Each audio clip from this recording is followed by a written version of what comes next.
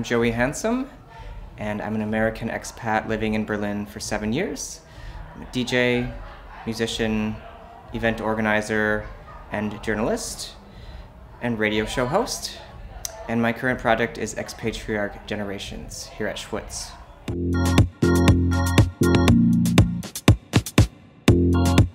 So the idea is that recognized, established artists from Berlin scene like Peaches and Gut, Planning to Rock, and Perera Elsewhere can pick a newcomer artist as the next generation, someone they want to usher in, promote, and support, and pass on knowledge and experience to the next generation.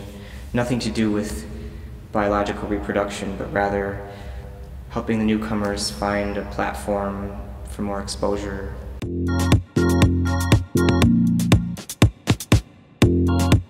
Well, I picked the older generation, and the idea was that they would totally independently pick someone that they want to support.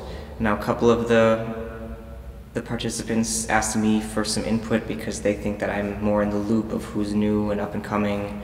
So I've given some suggestions, but ultimately it's their decision, someone that they're excited about to help and engage with.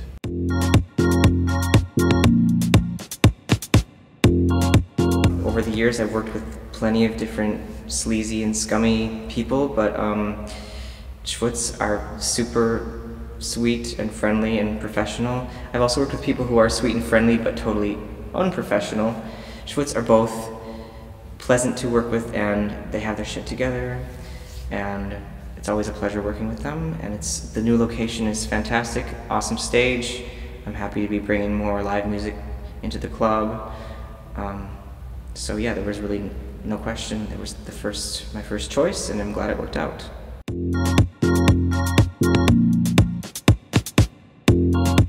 I like it much better personally. I know that like some people disagree. They like the charming kind of community feel of the old one, which I think was great. But I think it's great that SchwuZ is developing and kind of growing.